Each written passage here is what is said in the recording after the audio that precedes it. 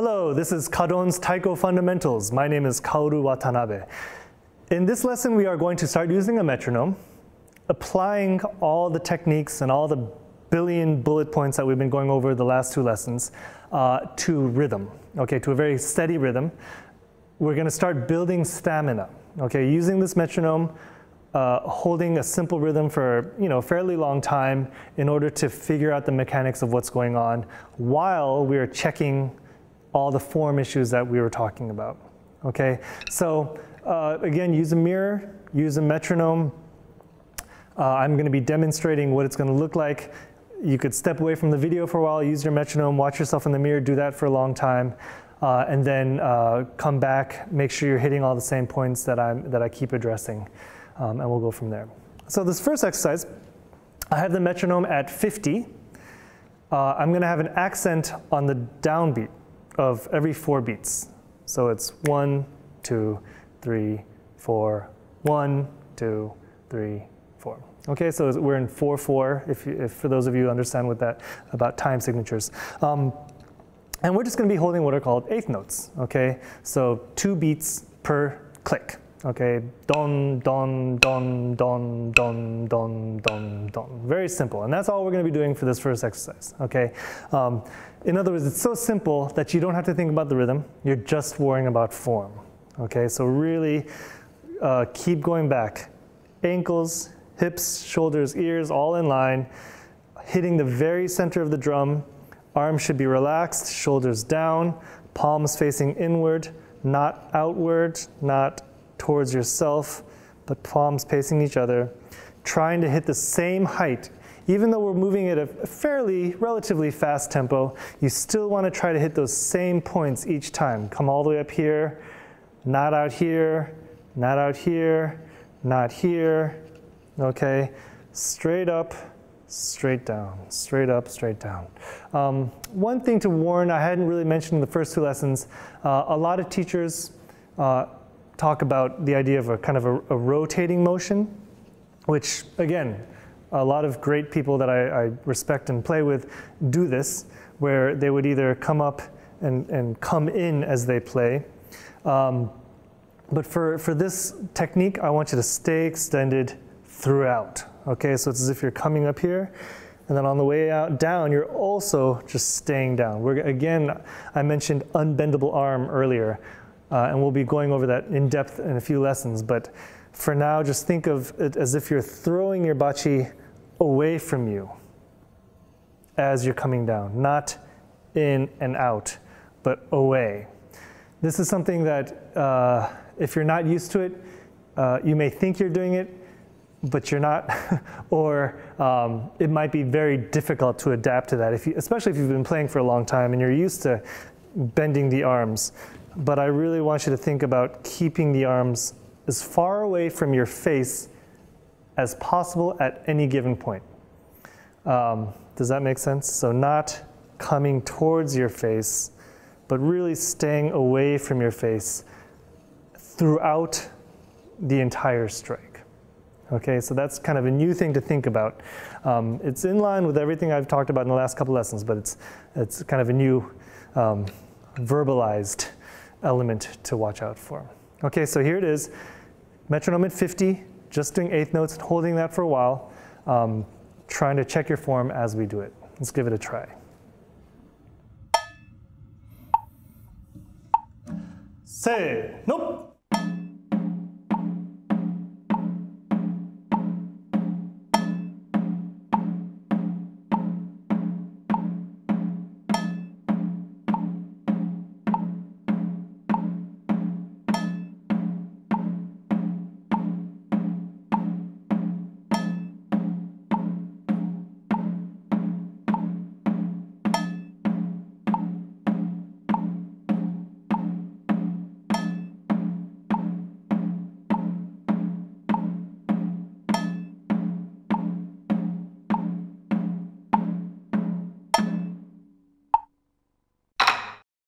How was that? Were you able to stay on the beat and check your form as we did it, keeping your arms consistent, same height, not moving your hips as we played, keeping good posture.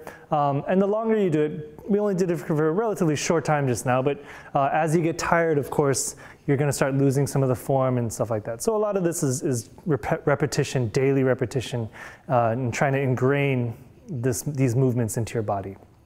Okay, so we're going to continue. It's fundamentally the same exercise that we just did. However, we're going to start not with eighth notes, but with whole notes. Okay, so for those of you who don't understand or haven't studied Western music, whole notes are when you hit one hit per 4 beats. Okay, so and I mentioned the metronome is counting in 4/4, meaning an accent every 4 beats. Okay, so we're going to do whole notes for 4 measures, which means DON 2 3 4, DON 2 3 4, DON 2 3 4, DON 2 3 4. Okay, so that's whole notes. Next, we're going to do half notes for 4 measures. Okay, I'll sing it kind of quickly so you get the idea. DON 2, DON 4, DON 2, DON, DON, DON, DON, DON. Okay, next quarter notes for 4 measures. DON, DON, DON, DON times 4. Okay, I think you get the idea. Eighth notes, DON, DON, DON, DON, DON, DON, DON, DON. 16th notes, doko, doko, doko, doko, doko, doko, doko, doko. And then 32nd notes. Doko, doko, doko, doko, doko, doko, doko, doko, doko, doko, doko, doko, doko, doko, doko, doko. Okay, and all these are going to happen for 4 measures. Okay, so this is, if you're not used to this kind of thing, it might be kind of difficult to keep track of the 4 measures, but this is very important to study anyway. And I'll be playing the whole time with you. Whole notes for 4 measures, half notes for 4 measures, quarter notes, 16th notes, 32nd notes, and then after 32nd notes, we're going to go back to 16 notes, back to 8th notes, quarter, half, whole, and then 1 set of whole notes to end it off. I think you can do this. Okay, it might be tricky if this is kind of new for you, but things to watch out for. Okay, the whole notes are pretty much the kind of thing that we've been doing. Okay, very slowly coming up and then very quickly coming down. One thing that I haven't mentioned yet, which I really want you to think about now, is what I call the creep. Okay, so we've come up 1, 2, 3, 4. What I call the creep is when the arm starts to come down before the hit. And this, the creep sounds derogatory, but it's not meaning to be. But if you're used to bending your arm for the hit, it takes a fraction of a moment to bend and come back out. Okay, so it's very natural to want to come up 1, 2, 3, 4, 2, 2, 3, 4, and start to come down before actually hitting.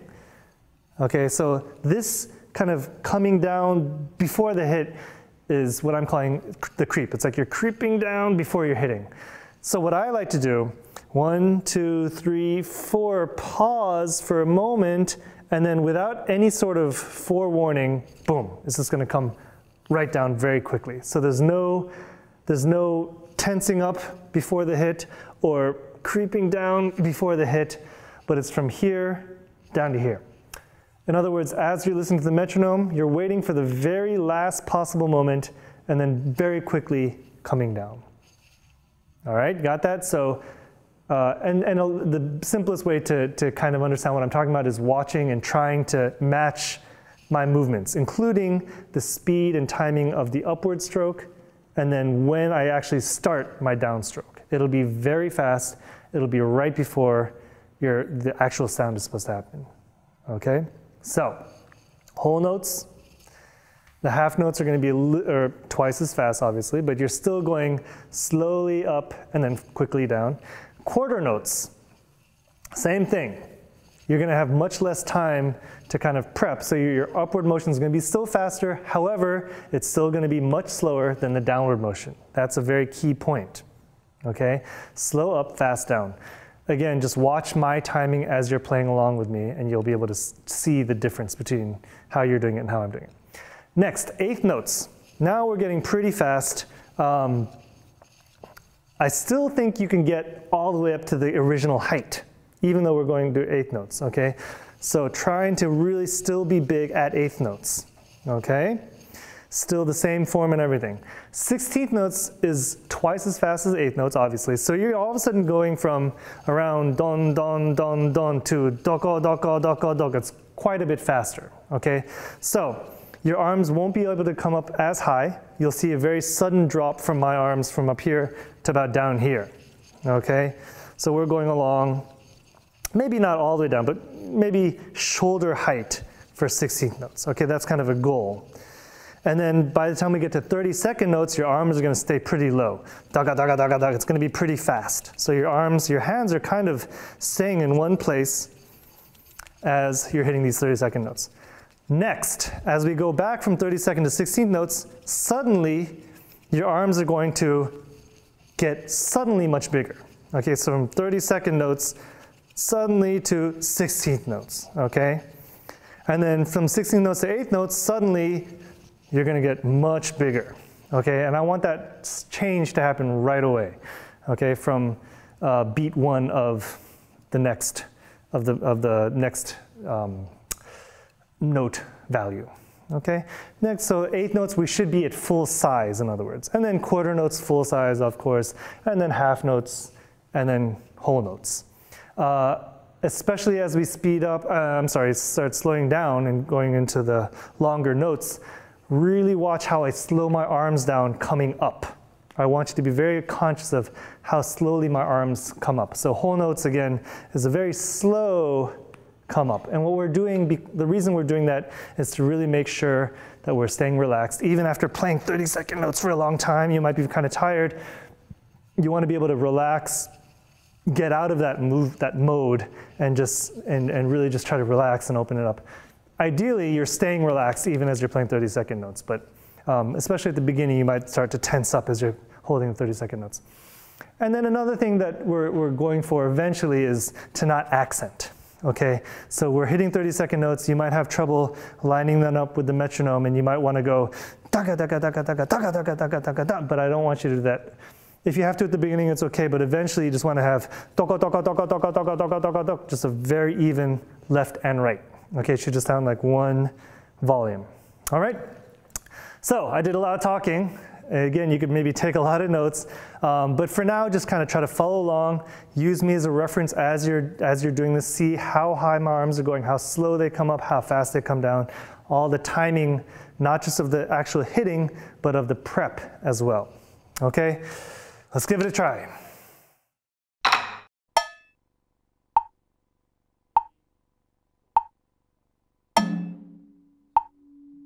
Three, four. 3, 4, and 2, 3, 4, and 3, 4, and